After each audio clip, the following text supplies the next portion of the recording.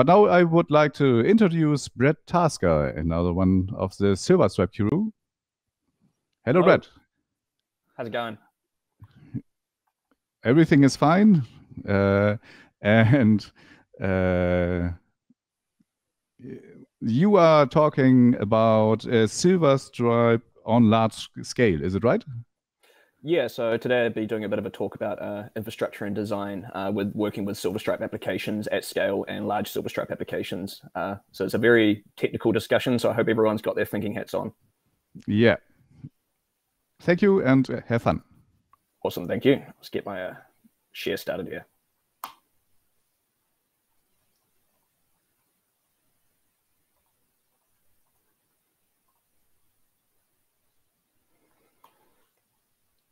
All right, assume that's coming through okay. Yep, here we are. All right, so yeah, today I'm going to be covering a bit of a talk about working with Silverstripe at scale, focusing on the design and architecture for Silverstripe applications themselves and the components surrounding them. So I'll just do a quick start off, just a quick about me as well. Just noticed slides aren't changing there, so I'll just quickly try and fix that.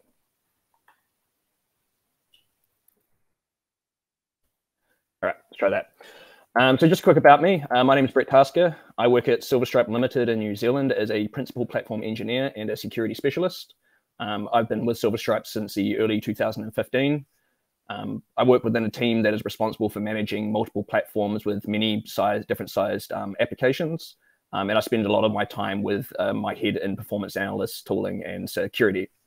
So you've probably seen my sort of interactions and my work on the community Slack channels before, or the forum, or through some of the other things I've created, such as my Docker images or the garbage collection module is one of my more recent things.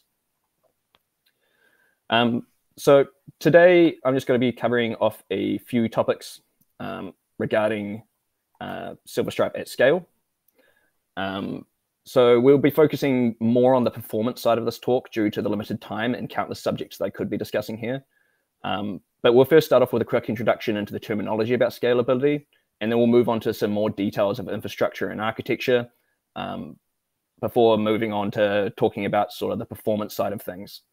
When we're talking about performance, we'll start looking at the infrastructure as well as the supporting components, and then digging into Silverstripe CMS and the code itself.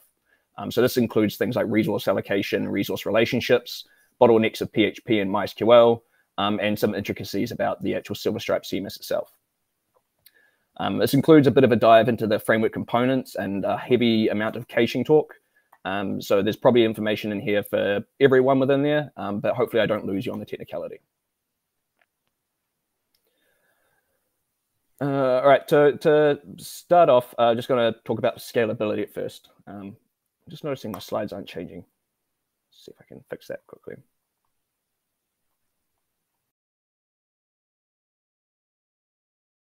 All right, so scalability is the property of a system to handle a growing amount of work by adding resources to the system. So this doesn't always just mean about infrastructure itself, like the CPU and memory. Scalability applies to a lot of different components of IT administration, or even just businesses in general. They apply to many different dimensions, which a few of them I'm just going to go over here. Which is very slow in catching up. So first of all, there's administrative scalability. So administrative scalability is the ability to increase the number of organizations or users to access the system. We also have functional scalability, which is the ability to enhance the system by adding new functionality without disrupting existing activities.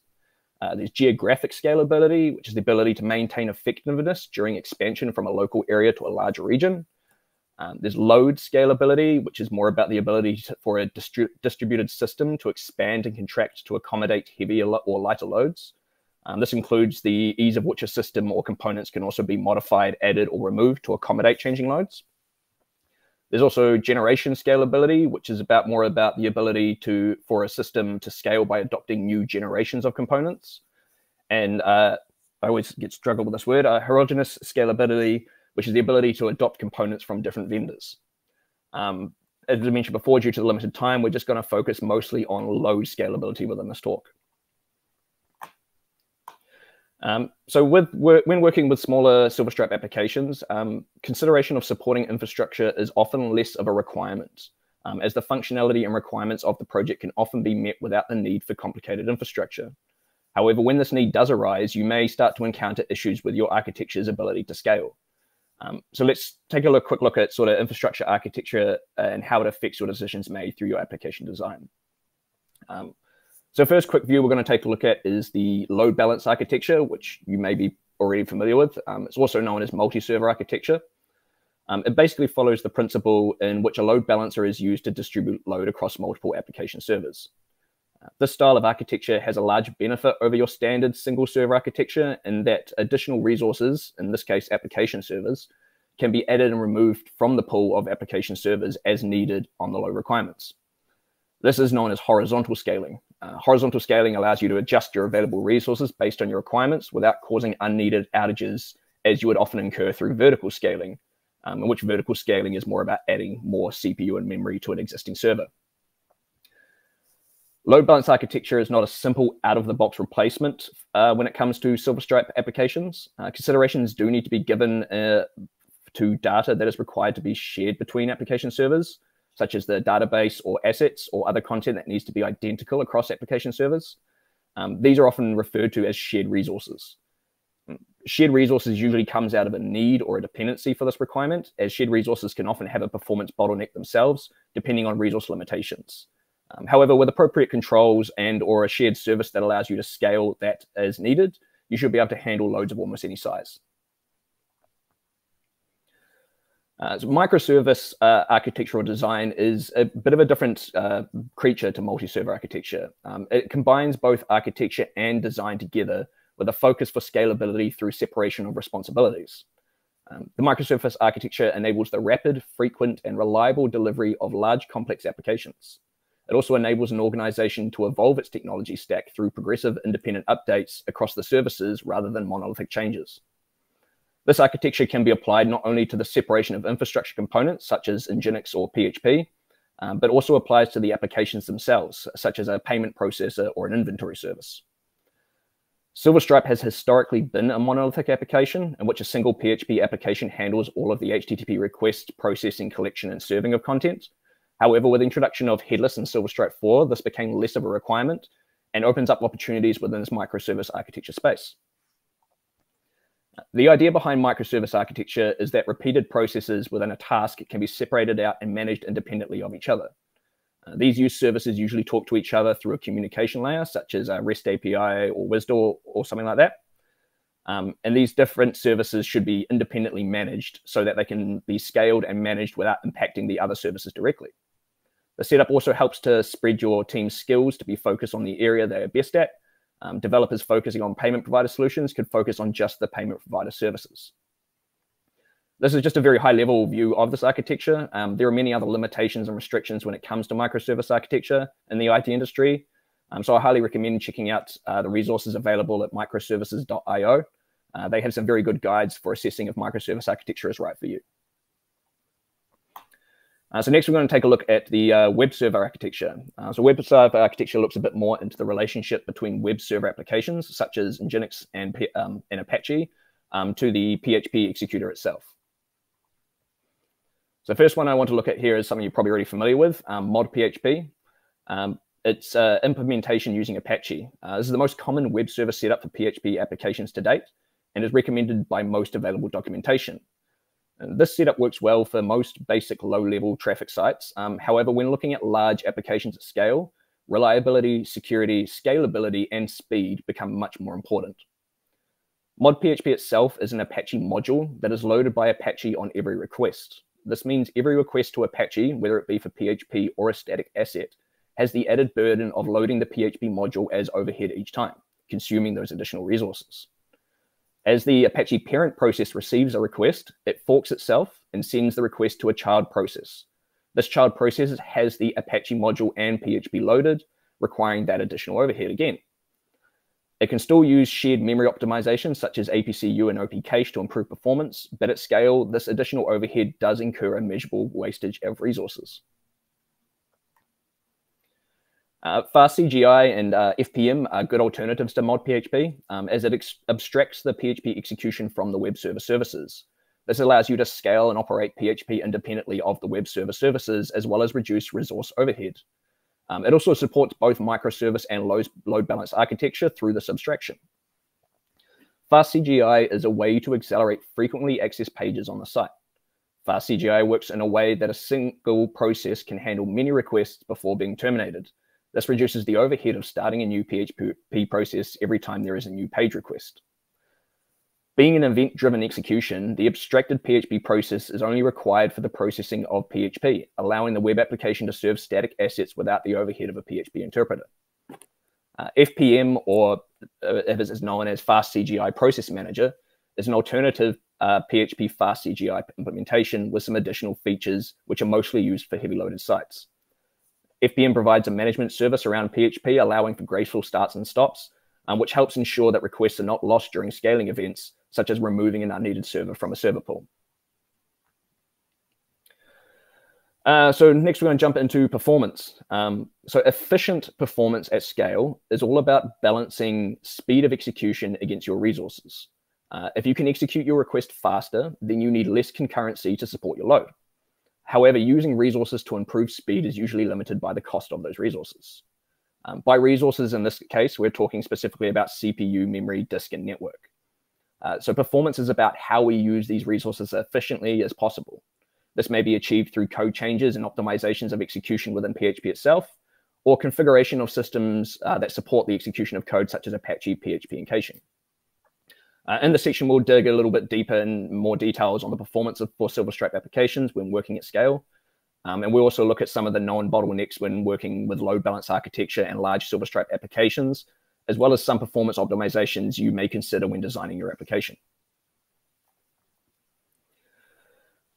So resource relationship, the core part of architecture for Silverstripe websites, or any really website, is the actual underlying hardware and operating system running the web server and PHP services. To understand resource limitations and how they impact each other and how they impact Silverstripe applications, we're just quickly going to go over some basics of the three major resources and how they relate to each other. So first of all, we've got CPU, memory, and disk we're just going to cover here. So the CPU is obviously the brain of the server. It handles the logical processing operations. So essentially, if you want data from your RAM, the request response needs to go through the CPU and be processed. Same as if you want data to read or write from the disk, the request and response needs to go through the CPU to be processed. RAM obviously is pretty straightforward. It holds temporary data that is needed by systems in an application. Calls to the RAM usually originate from the CPU. And so the ability for data to be saved and read from memory is directly related to the capability of the CPU at that time. Disk drives store permanent data. And like memory, it also originates from the CPU. So its capabilities are directly related to the CPU. There are many other relationships between and around these components, but for the purpose of simplicity and time, we're just going to look at these basic relationships. Now, because the CPU is the brain of the system, limitations and resources usually start their identification at the CPU itself. CPU processing has a limited number of threads or requests that can be processed at any given time. The request and response of this communication and the limitations around concurrency is usually referred to as I/O. Disks also have a limitation on I/O at the controller, as you can see in this diagram, but it's slightly different from CPU I/O.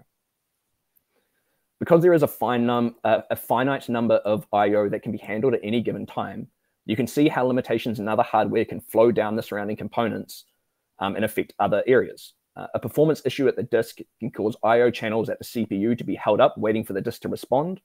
And this is one of the more common forms of I/O issues you see that present themselves as I/O wait on the CPU. So if your CPU becomes I/O bound, everything that also requires the CPU as a processor is affected by these limitations. This is what can cause small performance issues to become exponential issues at scale. The game of load scalability is a game of performance, and performance is all about resource management. CPU performance. So I'm just going to quickly go over some information about PHP and CPU performance. So PHP is a single-threaded execution chain. This means that each execution that PHP performs can only natively use a single thread. There are extensions for PHP available that do support multi-threading, such as pthreads. However, this is not currently supported by Silverstripe CMS. When using a fork-based PHP processing, such as mod PHP or PHP FPM, each fork of PHP can access only a single core. However, each can access a different core for execution if required. This results in each child process being able to use a different core if needed. A CPU's ability to perform single-threaded execution is more related to the frequency of the CPU than the number of cores it supports. So the frequency is often you see as like that 3 gigahertz or 5.2 gigahertz or whatever you're seeing. So a CPU's single-threaded performance has a significant impact on PHP execution. In other words, PHP really likes high-frequency CPUs. Why is this an issue? Well, common web hosting CPUs are often high core count and low frequency, which makes them not very suitable for single-threaded PHP applications. However, on the other hand, web server services such as an Nginx and Apache that is actually responding to web requests prefers the number of cores to their frequency, as serving concurrent users is a multi-threaded task. Same goes for database services and other shared components. That's why looking at just the CPU frequency to solve web hosting problems is not enough. This is where microservice architecture can assist. Separation of web servers and database services into their own server pools allows you to use different CPUs for different components, depending on requirements. High core CPUs for web servers and database services, while these CPUs with high frequencies for PHP services. So I'm just going to get a bit more into actual PHP performance itself. So when looking at performance within PHP at scale, it requires a bit of a different lens. A small performance impact on a small site would probably go unnoticed, but when you scale that up to thousands or tens of thousands of requests, these small performance issues start to grow, often exponentially. So one of the ways PHP does handle performance is through caching. So APCU is probably one of the more commonly known caches. It's a code-controlled key value store user cache that is directly accessed through the PHP functions.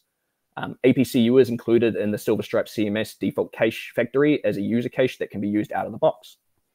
However, as APCU is a PHP module itself, its key value store is local to the machine and PHP parent process that the system runs on. This means that basic CGI implementations are unable to share memory as there is no parent process running to retain the data.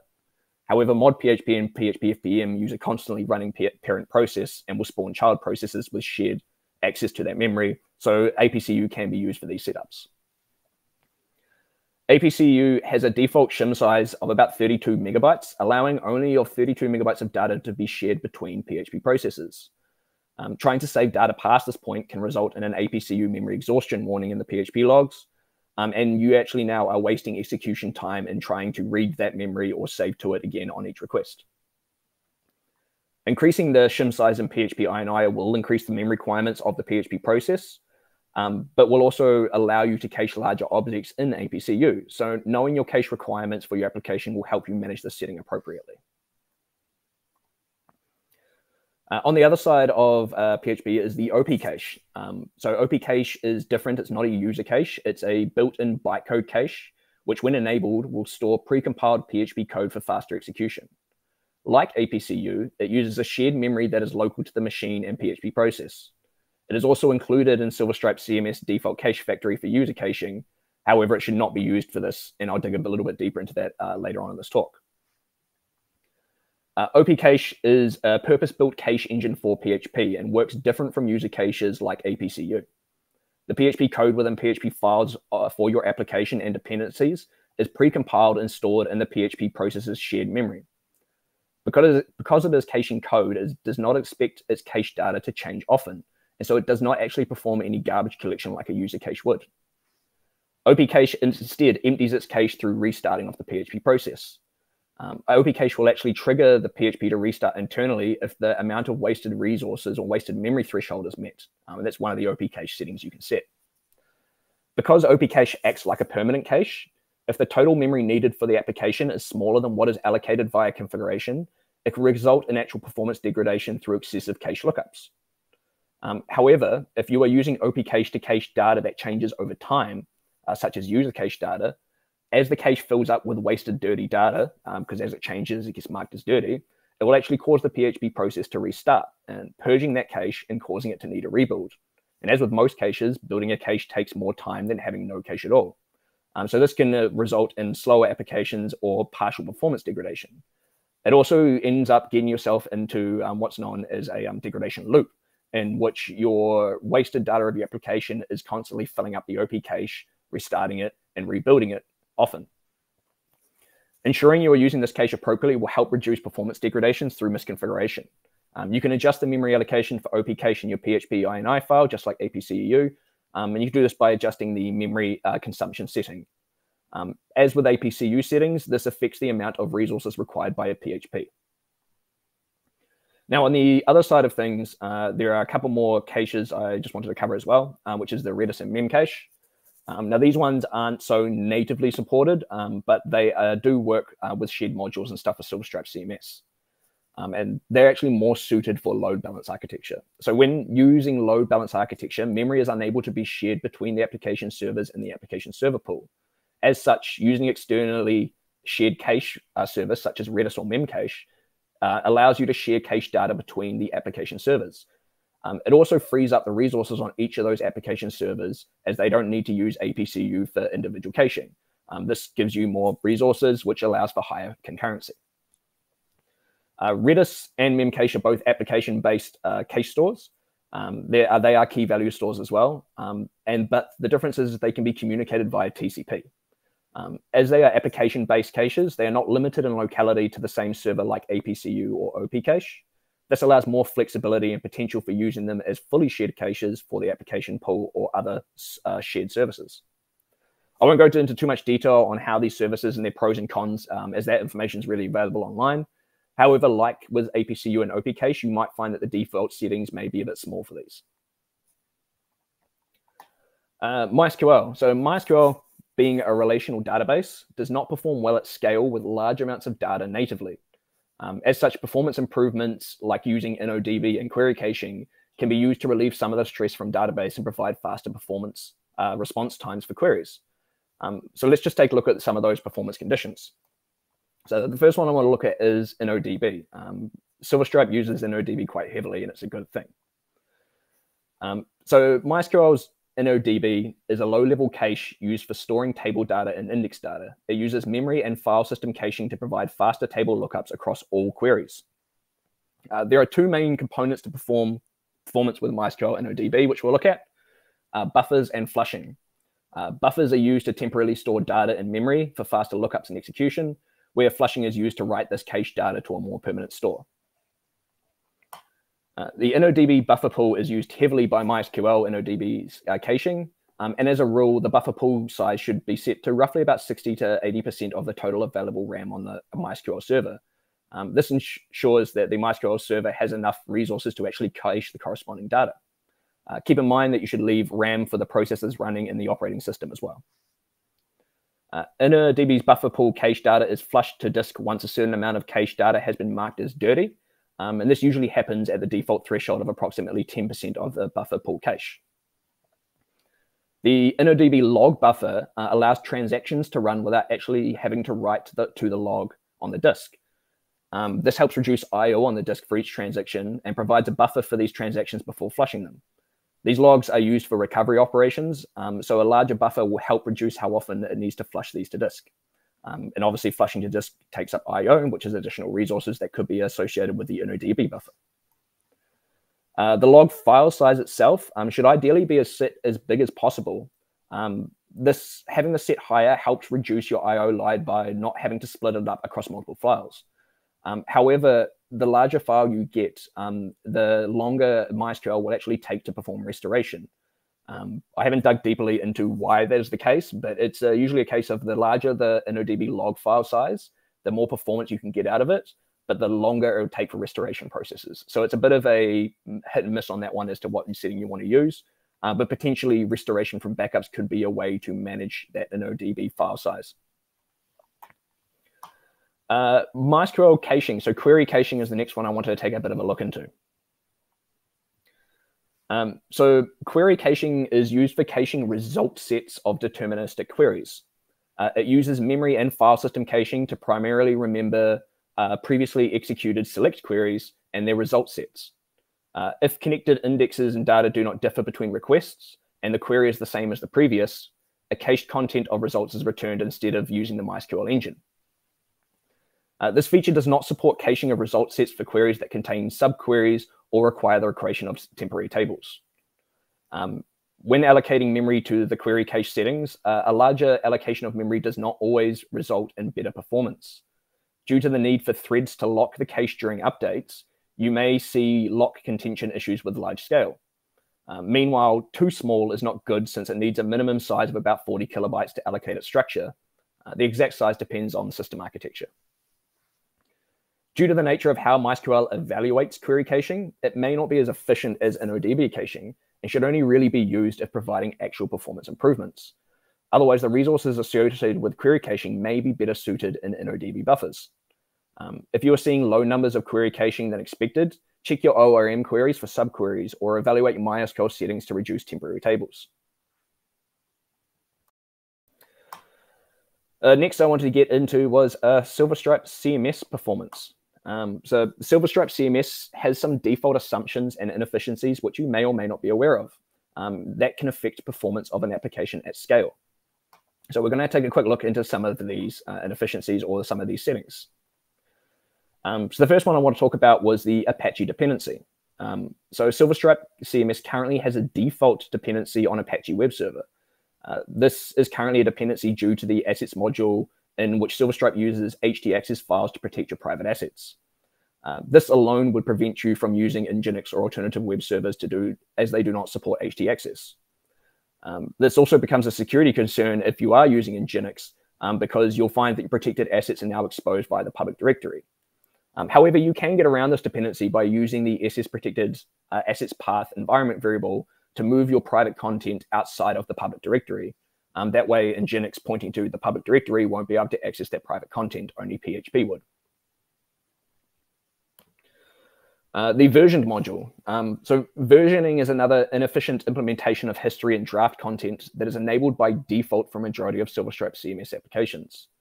Versioning adds additional tables and data to the database for each data object it extends, and it also manipulates select queries to join these tables as needed.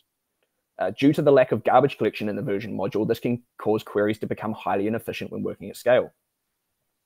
These queries also become more complicated and start to require temporary tables within the database in order to execute against the engine. This is another performance impact that does not scale nicely.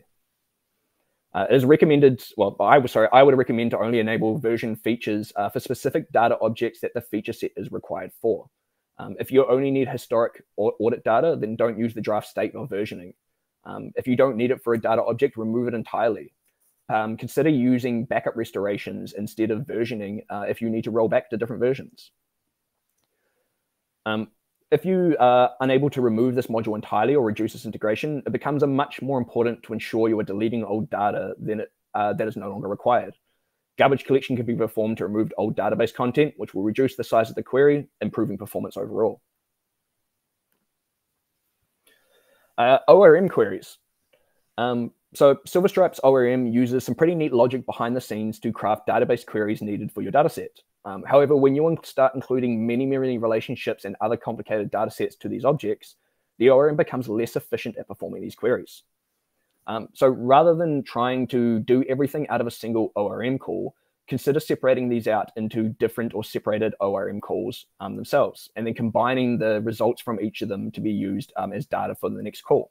This helps reduce complexity in the query, often removing things like subqueries or temporary tables, which allows you to use a lot of the caching features to improve. So you can actually see performance improvements using multiple smaller queries over one giant large one. Database connections. So Silverstripe CMS uses a single database connection per execution. This means that each execution of Silverstripe CMS via PHP gets its own dedicated database connection to execute queries. This helps reduce overhead of the MySQL connection starting and closing whenever a query is required. However, it does create a one-to-one mapping of PHP concurrency to database concurrency.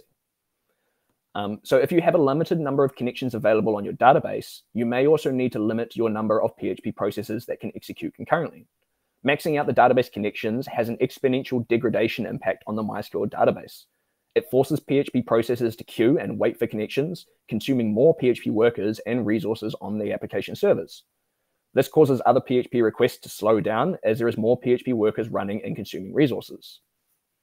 Because we're using a one-to-one mapping of database connections to PHP executions, slow PHP workers result in database connections being held for longer, as they are only closed when PHP is actually finished executing.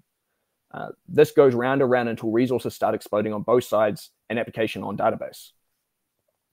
So ensuring you're working to known limits and don't try to force more traffic into a service that is not configured to handle will help reduce your potential roll-on effect. Next section I want to get into here is partial caching. So partial caching is a Silverstripe CMS heavy feature. It provides a method for caching HTML and lookup content from the Silverstripe templates. However, as these contain HTML as well as parameter substitution, these can be quite large in size. And so in-memory caching for partial caching may not be quite suited. However, file system caching natively supports large cache content quite well. So it does actually work quite well for partial caching. And I'll get a bit more into the caching side a bit later as well. So now we've gone through all those different layers. We're going to start looking at the next part, which is actually, right, well, how do I go about implementing code design, like actually changing the code of my work and how it affects things. So with an understanding of infrastructure architecture and the relationship between resources and performance, we can start to look at how Silverstripe CMS and code can be used to improve our application for the purpose of scalability. So one of the things I wanted to point here was the, you probably heard me mention a couple of times, was the default cache factory. So Silverstripe CMS by default uses a default cache factory to determine which caching functionality to use for all of the user caches in the application. Silverstripe uses this user caching to improve performance by reducing repeated calls to expensive operations. This includes caches such as the class manifest, config manifest, partial caches, and a few others. The logic behind which adapter is used for caching is determined by the snippet of code you see on the screen. It performs a logical evaluation of the features currently enabled to provide what it thinks is the best solution for your caching needs. However, it may not be what you expect it to be. In this snippet, you can see APCU variable is a boolean of the APCU functionality being supported. The one that's not so obvious is PHP file supporters is actually a boolean of OP cache functionality being supported. So PHP files is the OP cache trigger. So if we look at this logic here, we can follow it through and we can determine a few things. That if you have APCU disabled and OP cache enabled, then Silverstripe CMS will use OP cache only for all of your user data. However, if you have APCU disabled and OP cache disabled, Silverstripe CMS will use the file system only to cache all your data. If you do have APCU enabled, Silverstripe CMS actually uses a chain cache adapter. Now, a chain cache is different from a single caching adapter in that it provides a fallback for your cache layer. So in this case, APCU uses both APCU and the file system as a secondary cache fallback. So I'm going to go into those different cache adapters a little bit and sort of give some information on those. So the file system caches are pretty self-explanatory. They use files on an accessible drive as the key value store for cache data. This uses serialization and JSON encoding to format this data. However, as the file system cache uses file names for keys, it is only able to cache one object per file. It does not have any garbage collection process, resulting in a cache that never removes old content. APCU cache, we've talked a bit about the PHP side of it, but APCU cache is a typical key value store. So it is optimized for caching operations. However, the Silverstripe CMS by default will use a Symfony chain cache adapter combined with the file system as a secondary cache. Now, Symfony's chain cache adapter uses this as a method for secondary cache fallback.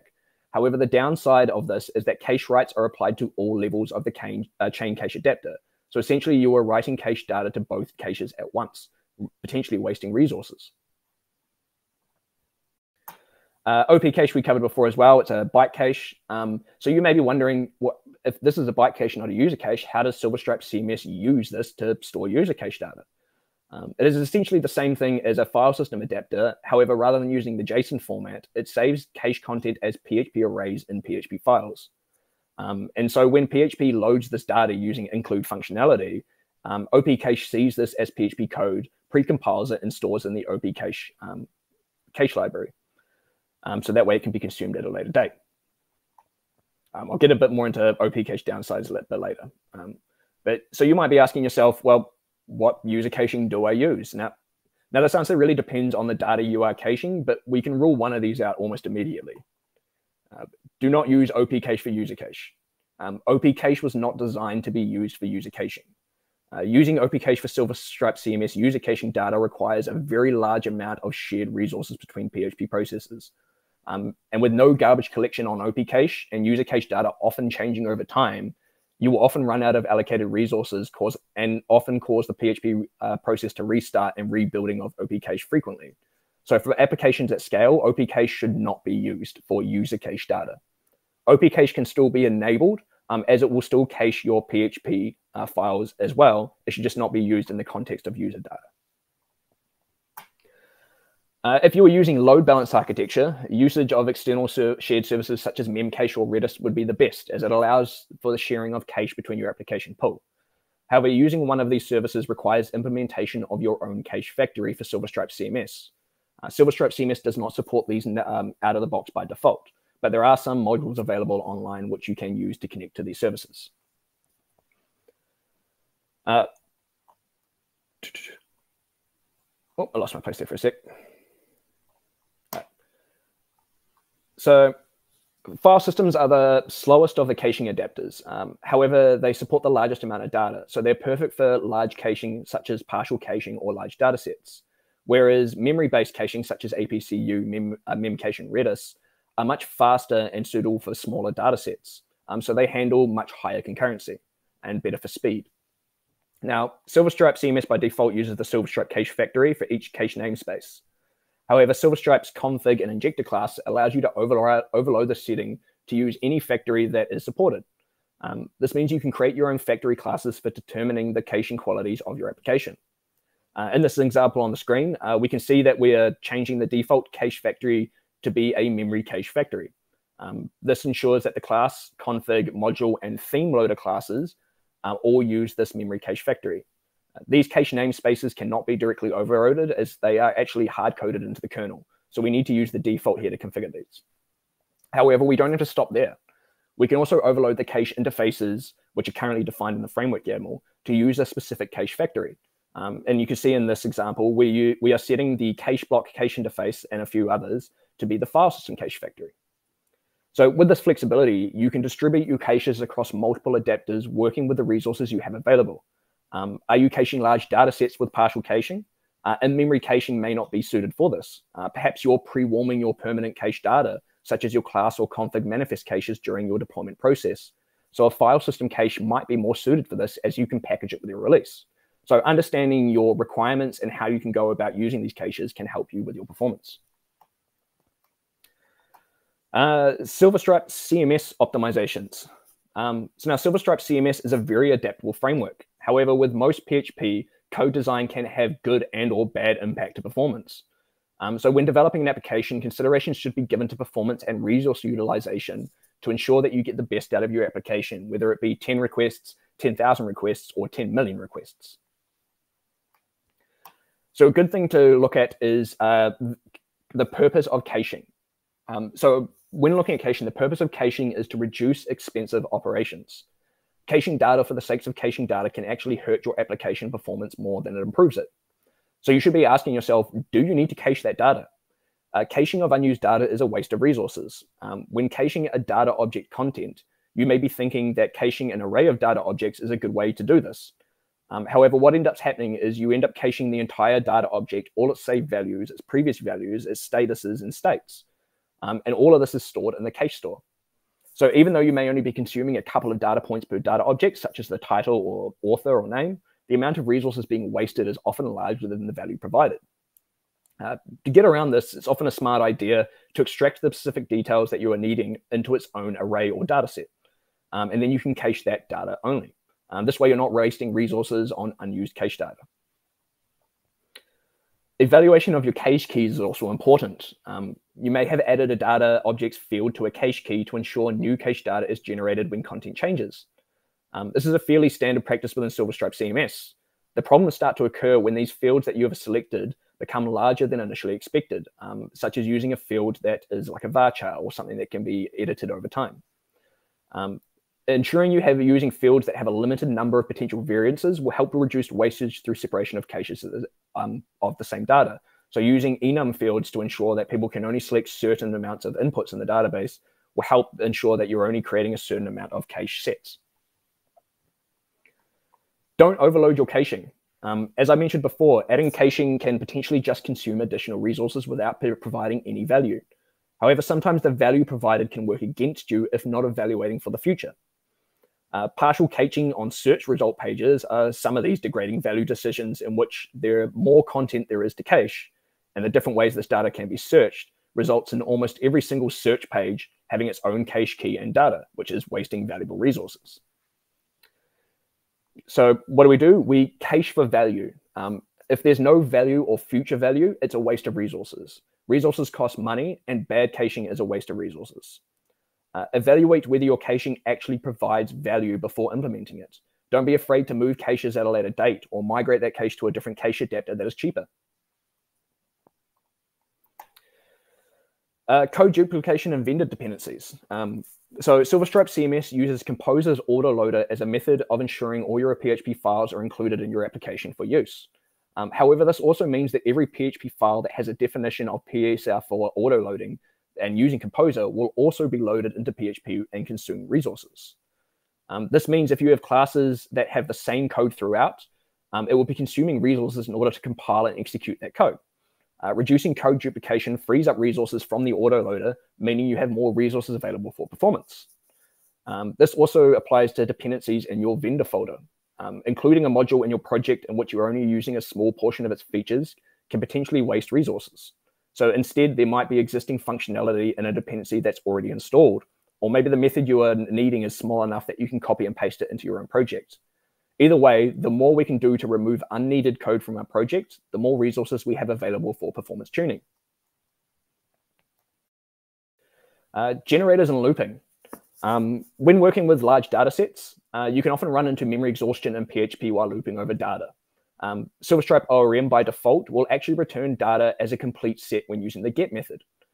This is not ideal when working with large data sets. However, a lot of people are unaware that the data list class in which the ORM returns has a get generator method, which uses the PHP yield function to provide the data. I won't get into the details as to how generators and yields work. However, using generators for large data sets will help reduce resource requirements when working with those data sets. One of the later things I'm going to get into here is unset versus null. So this is one I found quite interesting myself. So PHP doesn't actually have true garbage collection for resources in a true sense like a cache handler would. Instead, it uses internal processes to mark deleted data as not used within the memory, so that PHP can reuse that memory allocation for other data. So when you use the unset method of PHP, it is essentially telling PHP that when you can, please unlock this memory allocation block so it can be reused. Whereas setting a variable to null acts a bit differently. When you set an existing variable to null, it actually adjusts the memory allocation based on the new value.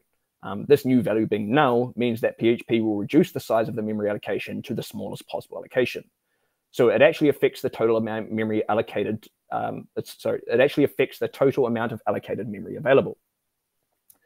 Unsetting a variable is pretty quick, as marking this memory allocation for reuse is a quick operation and allows the next memory allocation to potentially be faster as it reuses that allocation. Setting a variable to null, however, is a bit slower and it needs to adjust the size of the memory allocation. So a good way to look at this, unset is faster, memory allocation stays the same but can be reused, whereas setting to null is slower and the memory allocation size reduces. So when we look at this concept of unset versus null in the context of iterations or loops, setting a variable to null between iterations is slower than unsetting the variable between iterations. This is because unsetting allows the next iteration to reuse the existing memory allocation, while setting to null means that the memory allocation needs to be adjusted down in size for null, but then adjusted back up in size again once the data has been associated with the variable, essentially being yo-yoed in size. And you can see the two different here. The top one is setting to null, and the bottom one is unsetting the variable there. When you're doing an iteration and setting to null, there's an extra memory adjustment call made to set that variable smaller, whereas an unset will just put a flag against it and say, yep, you can reuse this when you want. So wrapping up. Yep, just about over time. So in a summary of what we have talked about today, we've covered a lot of things about load balancing and microservices. Architecture of your supporting infrastructure can have quite an impact to your application or code design when working at scale. Understanding your requirements, current skills, hosting options will help you decide on the appropriate infrastructure for your application and required configurations to support at scale. Microservice architecture is a relatively new concept compared to load balance architecture. However, it does work nicely with these older concepts. Microservice is a concept of segregation rather than an architecture, so it can often be used with most types of server architecture that is already designed to work at scale. Microservices just takes the old school behemoth style of application development and splits it into smaller parts so they can be worked on and scaled independently. Mod PHP versus fast CGI and FPM. Mod PHP is the most popular method of supporting PHP web applications. However, it's not designed to work well at scale. Due to its hard dependency on Apache, at scale, it becomes more of a resource consumer, taking away from potential performance improvements through available resources. Whereas fast CGI, including FPM, is a method of abstracting PHP execution from the web server like Apache. This allows you to scale PHP independently of web services themselves, ensuring you're not wasting resources on components that do not need to be scaled. We touched a bit on resource relationships. Resources are highly connected. Limitations or restrictions in a single area can have compounding effects on the other resource components. Just because the CPU is reporting issues does not mean the CPU is the root cause. It is often just the resources that is yelling the loudest at this current point in time. We talked a lot about bottlenecks of performance. So we covered quite a few items around bottlenecks of performance within the Silverstripe applications and the supporting infrastructure. If you were to take one thing away from this, is that performance at scale is a balance between speed of execution and capability of concurrency. Silverstripe CMS is a cache-heavy application, so ensuring you have your cache set correctly in regard to size and operations will help. Poorly configured cache can have negative performance impacts on your application. Applications requirements also change over time, so don't forget to monitor these application settings and values so appropriate adjustments can be made if required, such as increasing or decreasing the amount of memory allocation. Balancing speed and resources. It's often easy to think if I just chuck more resources at it, I can get better speeds and more concurrency. While this is often correct, it does not take into consideration the cost of those resources required to support the application at scale. Understanding what your maximum supported concurrency needs to be will help you understand your current resource requirements and costs. Increasing speed of PHP execution allows for resources to be freed up faster for further requests to be served, while additional resources can help speed up execution. So it's a balancing act in which the idea is to get execution as fast as possible while using the least amount of resources as possible so you can have concurrency. So yeah, thank you for listening to me rant about on all those things. Apologies if any of those details went over people's heads. However, if you do have any questions about this or any of this content, or would just like to say hi, I'm usually on the Silverstripe community Slack channel throughout most of the week, so don't hesitate to come on and yell at me about something. Yes, thank you, Brett. Very interesting. I often find myself in projects where just hardware is thrown at a performance problem, and it's really good to understand where the real performance bottlenecks are, or where they possibly could be. Well, some of the few, yeah. There's lots, but I couldn't fill half a day. Yeah, of course. We have some questions. Dave asked some. Yes, the first question. So the question there is, do you ever find it valuable to bypass the ORM and directly write SQL? Sometimes it is valuable to do this. The ORM will try and make a lot of assumptions based on what you're trying to do with the data. So it might join onto tables that aren't actually needed. It might do left joins when actually a right join might be appropriate. So when working with large data sets, it often is easier to write SQL manually. What you don't want to do is be writing very large SQL statements. As I mentioned earlier, you can often get better performance out of multiple smaller queries than you can out of one large one. As you saw in the MySQL query caching side of things, they won't cache queries that have subqueries or that use temporary tables. And so the larger your queries get and the more complicated they get, the less they are able to actually utilize this caching feature. Yeah. Thank you. We cannot have all questions answered, but maybe that on Johannes. Yeah, that was that. Yes. Thank you. I'm pointing at the TV. This question is, any plans to support separation and read of write database connections in the Silverstripe core? So I'm not sure about the Silverstripe CMS itself. I'm more in the infrastructure and platform side of things at the company. But I have been talking to someone on the Silverstripe community chat who has successfully been able to do this with separation of read and writes across their database.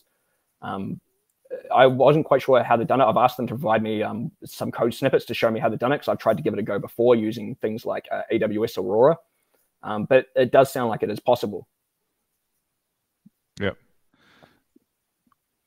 Then a last question from Herbert about partial caching.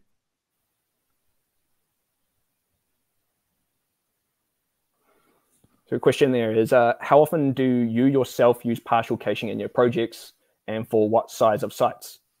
So a bit of a disclaimer, I don't actually build websites. I mostly work in support, bug fixing. I've been in incident handling and stuff like that for many, many years. So I usually deal with all the code that the new developers throw at us and bug fixing in that way and dealing with performance and stuff there. But I do see the benefits of partial caching, especially when it comes to around repeated content or large content as well. It really is dependent on what sort of data you're providing. I think the threshold starts to become whether or not can this data be put into a user cache, in which if you're including HTML and stuff like that, I wouldn't put it in a user cache, in which case partial caching makes a lot more sense. Okay. Yeah, great.